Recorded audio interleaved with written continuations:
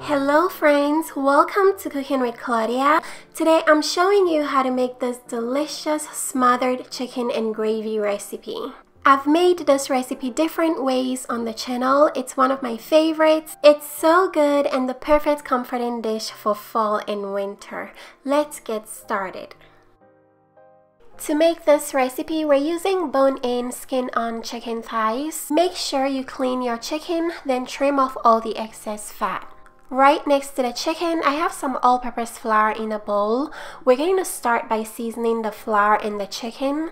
These are the spices for seasoning. I'm using garlic and onion powder, oregano, paprika, chili powder, cayenne pepper, salt, and black pepper. I'm going to leave all the ingredients and measurements in the description box. I'm mixing all the spices together very well. Then I'm going to pour a little over a quarter of the spices into the flour. And the rest of the spices is for seasoning the chicken. We're going to be coating the chicken in the flour, so you want to make sure you season it well. Next, I'm going to use the rest of the spices to season the chicken on both sides.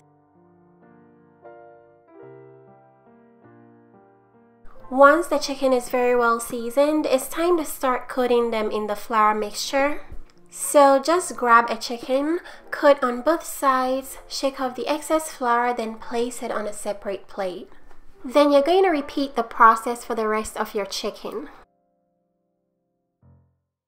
Once all the chicken is coated, we're going to start cooking them. And make sure you keep any leftover seasoned flour. We're going to use a little bit of that later in the recipe.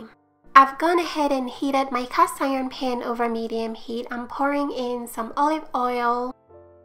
Once the oil gets very hot and smoky, I'm going to add in the chicken, skin side down. In order not to overcrowd the pan, make sure you fry the chicken in 2 batches. I'm going to let the chicken fry on this side for 3 to 4 minutes. Afterwards, I'm going to turn them over and let them fry on the other side for 3 to 4 minutes. We're looking for a golden brown crust on both sides of the chicken. That's going to add so much flavor to the recipe. Once you've achieved that, take the chicken out of the pan and set them aside for later. Keep in mind that the chicken at this point is not fully cooked yet.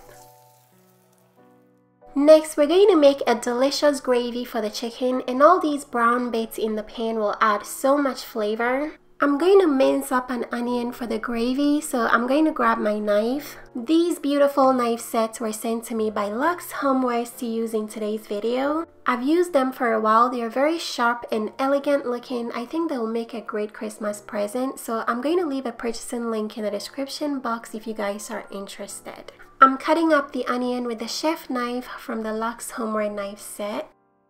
I'm tossing the minced onion into the pan. Then I'm going to saute it for about a minute to release its flavor. Next, I went ahead and minced some garlic cloves. I'm going to toss those right in. Then I'm adding some butter.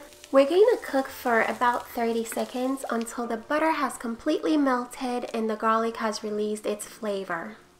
Next, you're going to grab the leftover seasoned flour from earlier and add a couple of tablespoons into the pan.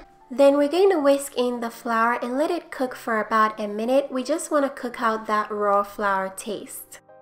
Next, I'm going to add some chicken broth, whisk that in, then let the sauce cook for about 2 minutes to thicken, just like this.